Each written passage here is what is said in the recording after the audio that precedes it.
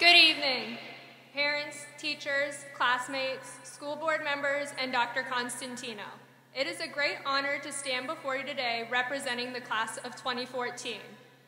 Now that we're finally sitting here, I would like to take the time to look back on the last 4 years and thank the ones that mean the most to us.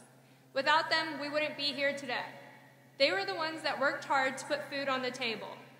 They provided comfort in our greatest moments of distress. They gave us hope when our worlds were falling apart. That's right, I'm talking about the good folks at Chick-fil-A on Moortown Road. Just kidding. I would like to thank the parents and especially my mom as well. My fellow students, although we arrived here only 4 short years ago, it's sadly time to leave. Yet at this memorable moment, we can't help but look back and ask ourselves, how will we measure these years? Initially, as freshmen, we measured our time in high school by counting down the days till homecoming and our first pep rally. When the transition finally came, we were no longer amateurs, but now sophisticated sophomores who thought they had it all figured out. That's when we began to measure our time in semesters, and soon enough, we would be measuring it in years. But by the time junior year rolled around, we were ready to take over Warhill. We knew we were officially upperclassmen and our time would be here soon. And now here we are. It's finally over.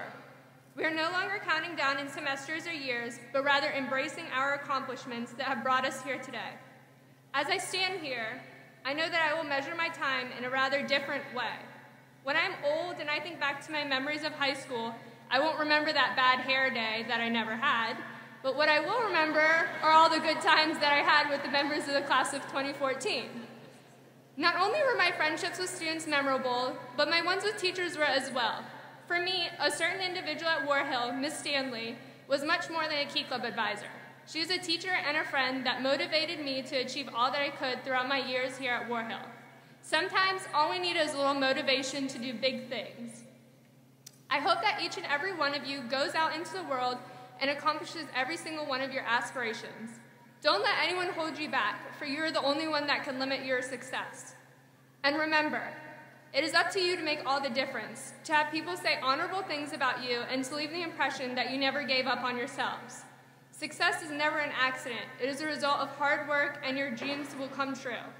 Receiving our diplomas today is just one step in the right direction to succeed. It is up to you to continue down this path towards success and achieve all that you can. To the class of 2014, we made it. We made it through all the drama, the tests, the papers, the projects, the pressure of SATs, and college applications.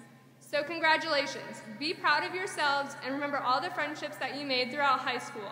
But most importantly, don't let these 4 years be the best years of your life.